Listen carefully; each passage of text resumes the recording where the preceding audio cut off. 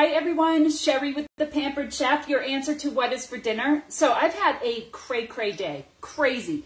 Haven't stopped for a minute, realized it's dinner time. What am I gonna do that's gonna be fast, easy, delish? So I'm making chili, okay?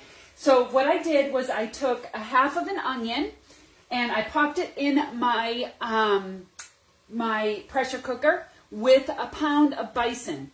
You can do this with ground turkey or chicken, and you'll cut out a lot of fat. Bison's also a leaner meat to use. And so I have that sauteing. So I put on my multi-cooker, I just put it on sear, and I'm just searing the meat and onions together really quickly. You guys didn't have to watch that, so I'm actually going to shut it off because that's pretty much done. Just to show you quickly how I do my onions in the rapid prep. So easy. I put it on the French fry setting and then just do a quick, and this is how my onion comes out. So easy, it's crazy. So it's fun to use the rapid prep to prep ahead of time. Anything really that you want to do. So now this recipe, this is our chili mix. It is so simple, okay? 3 packs of chili mix for $11. That's crazy. And I'm going to just pop that in with my meat. 1 bag of chili mix. 1 can of beans. You can use black beans or you can use kidney beans, whatever you like. I'm actually using cantonella beans because that's what I have and it'll taste fine. I'm going to add a cup of corn. You don't have to do that, but I'm just going to add it. 1 cup of water,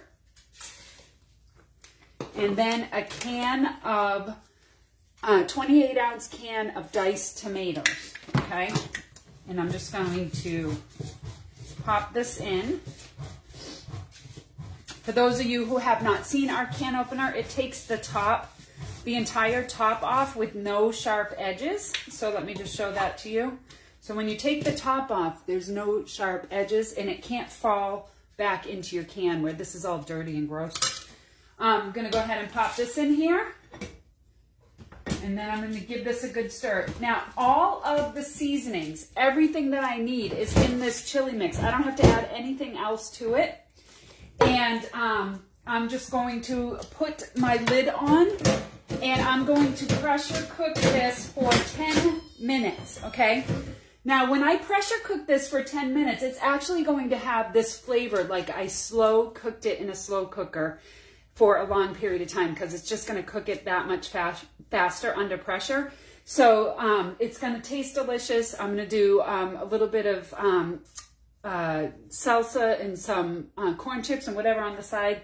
Super, super simple. Dinner done. So easy, so fast.